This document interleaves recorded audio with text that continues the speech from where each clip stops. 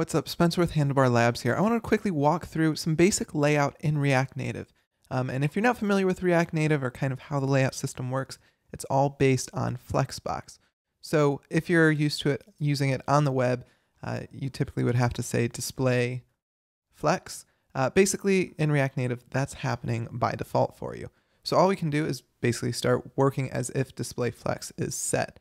So just like normal, we could go ahead and say flex1, and that's going to allow this container component. Container component's wrapping this view, which then has an image and text inside of it, and it's basically telling it to take up the whole width.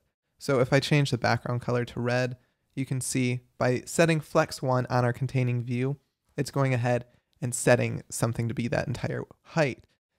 Likewise, if I go ahead and if I just wrap everything in a react.fragment, which is basically just kind of a wrapping element that basically doesn't add another component to your UI, but that's beyond the point of this lesson. Anyways, so if I were to add another view as a sibling to this container component, and I set flex1 for that as well, and I'll go ahead and set a background color of blue here.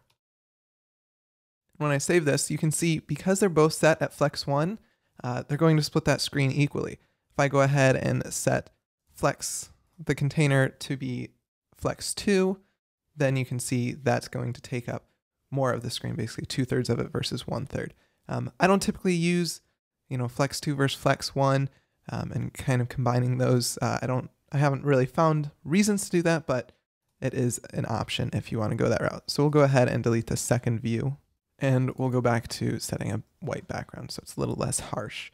So next, let's say we want to center this Lego image and this text. What we can actually do here is say align items center.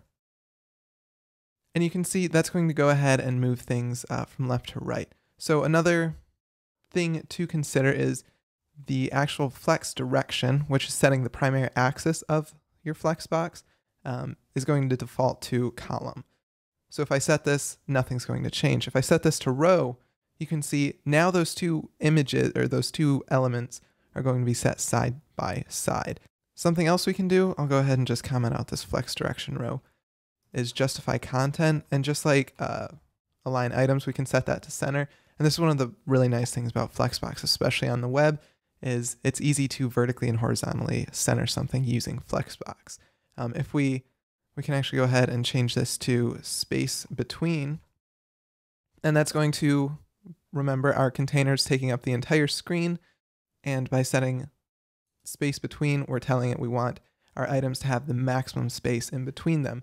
So if we go ahead and add another text element here, save it, you can see everything's spaced as much between them as possible. We could also say space around.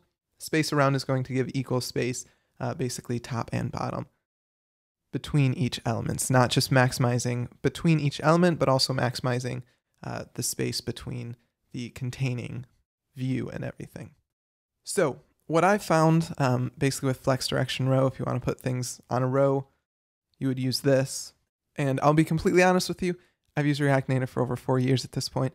I can't remember when to use align items, when to use justify content. So if something isn't working the way you expect it to, just try switching around align items and justify content. There's different options you can use it, but really I find myself using center, space between, and space around the most to really work on the various interfaces that I've worked on. So I would definitely suggest looking into how exactly Flexbox works, but really basic layout stuff, you're going to be using flex1, align items, justify content, flex direction occasionally if you need to put things on a row, and then everything else is just basic CSS. So I hope that kind of gave you a little, very, very quick intro to how to use Flexbox to lay out components and elements in your React Native app.